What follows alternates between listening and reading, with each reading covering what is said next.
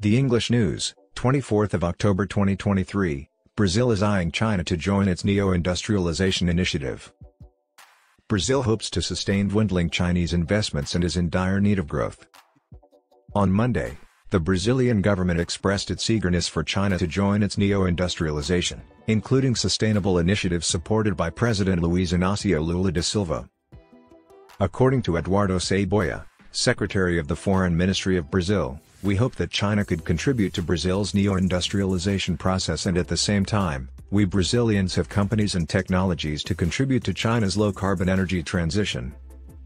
During the annual conference of the Brazil-China Business Council in Sao Paulo, the diplomat stated that between 2005 and 2022, Brazil garnered 48% of Chinese investment in Latin America.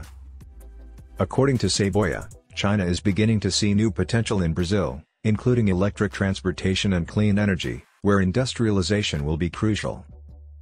According to the official, China, in particular, has set long-term public policies for decarbonizing its energy matrix, demonstrated by significant investments in decarbonization, low-carbon economies, and renewable energy sources.